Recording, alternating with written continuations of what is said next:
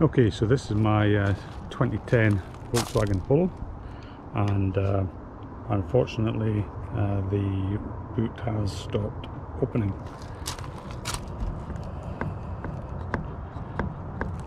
Just really not anything happening there. Fortunately there's quite a simple and cheap way to fix this. So inside the boot you'll see there's a little slot in the boot lid, and all you need to do is put your key or a small screwdriver through the slot, and then you'll be able to feel a lever. I'll show it here, which actually looks like this, and you're just trying to move the lever over to the left hand side while pushing up on the boot lid, and that will open the boot. Okay, in order to remove the trim panel, first thing you have to do is remove the two little screws that live inside the handle. They are Torx T20, and then you need to get a trim removal tool into the sides here, along here, to prise off the cover. If you don't have a trim removal tool, you might find that something like an ice scraper, you can actually force that up into there and lever off the panel. You don't want to use a screwdriver because you'll probably end up scratching the paint. Now, having taken the two screws out of the rear cover, you can see that there are these little clips here all around the edges which attach into the frame of the vehicle. Up here in front, there's one of them that's still sitting in here, so I'll take that out and reattach it to the cover.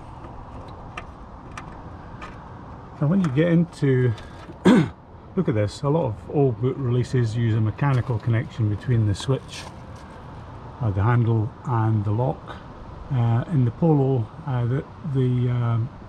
the boot handle is actually just an electrical switch.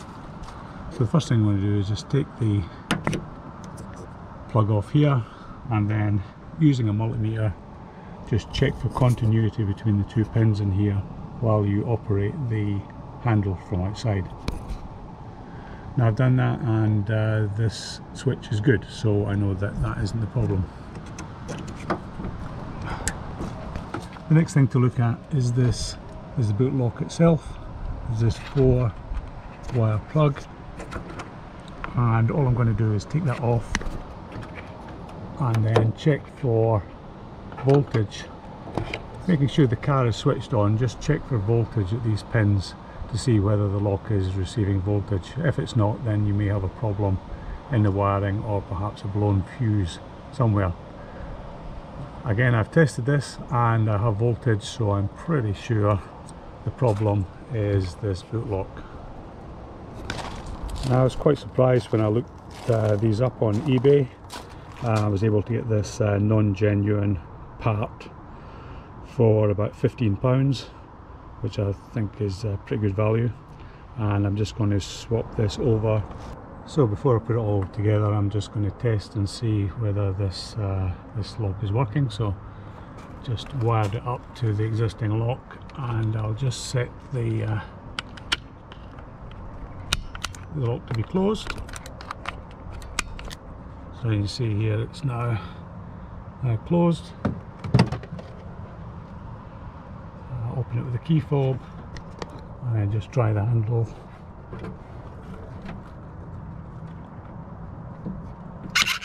And there you go, that seems to be working just fine. So go ahead and install this in place of the other lock. Now, in first inspection, these bolts holding the lock in look like your standard Torx bits, but in fact the proper bit to use for this is a 12 spline bit, sometimes known as a triple square or XZN bit, and the size for this, as I found, is an M7.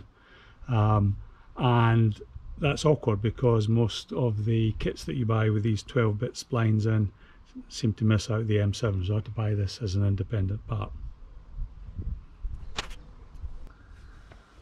Okay, I'm just going to try it out before I refit the panel.